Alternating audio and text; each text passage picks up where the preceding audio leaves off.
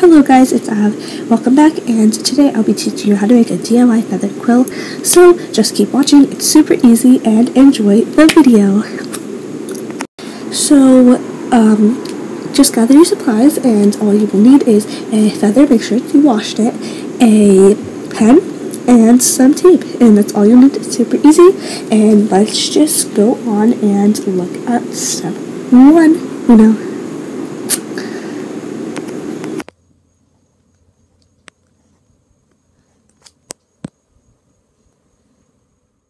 So basically what you'll need to do is take your pen and scrape it off, or just find a way to get the inside of it out, and yeah, so just take that part out if you know what I'm talking about, and that's all you need for step 1.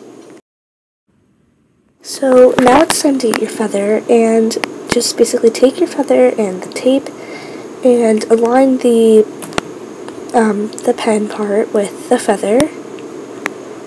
And you're going to want to tape that together. I know you can't see it, but you just tape it together, and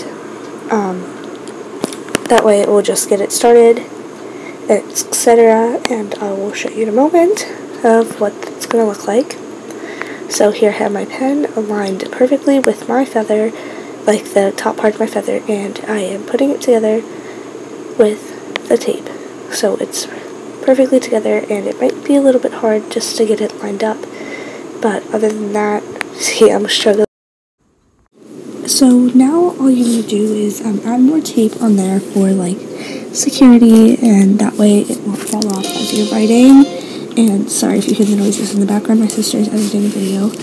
And so yeah, just keep adding the tape on as much as you think is necessary until it doesn't wiggle anymore when you write. So it's testing time! So that's really all there is to the video in the quill. It was super simple, and yeah, so I hope that you enjoyed this and this was helpful, and that you can use your quill now.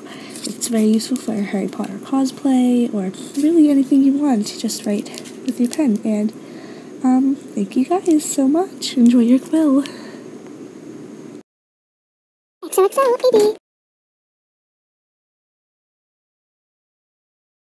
Like and subscribe. Thank you.